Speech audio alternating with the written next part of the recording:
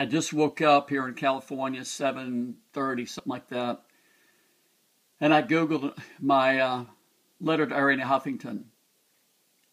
And I've got a pretty good pickup. This was on Business Wire. I just called my office, and I'm having them put it out now on PR Newswire and MarketWire.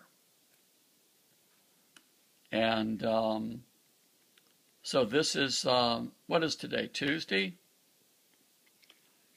So I've got pretty good pickup. I've got almost two full pages of pickup. My guess is that what you'll see as the day goes on is this will evaporate as the government goes to work to, try to minimize the impact I'm having here. And I did this because the Huffington Post, back before Arianna sold it to, AOL, my blogs would post within 15 minutes and they'd be placed prominently on the website. And in the last few months, my blogs have taken up to 5 days to post, and they were buried so deep in the website that nobody could see them.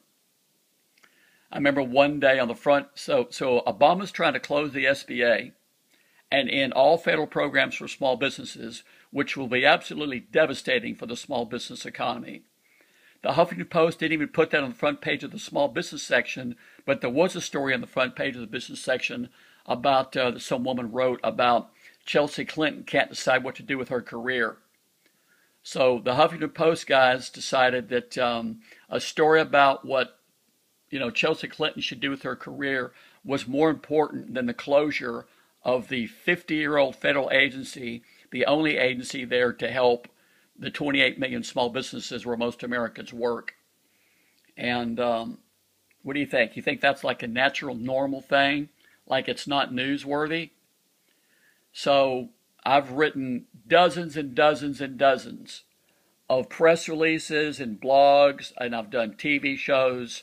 I predicted Obama would do this in, November of 2008.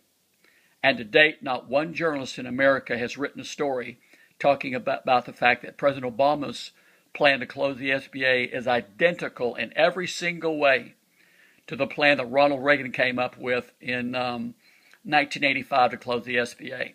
So I'm seeing if Arianna Huffington will help me continue to fight for small businesses and be the voice of small business. By the way, go online and try to find anybody on earth other than Lloyd Chapman that's objecting to President Obama's plan to close the SBA. See what you can find. You won't find anybody but me.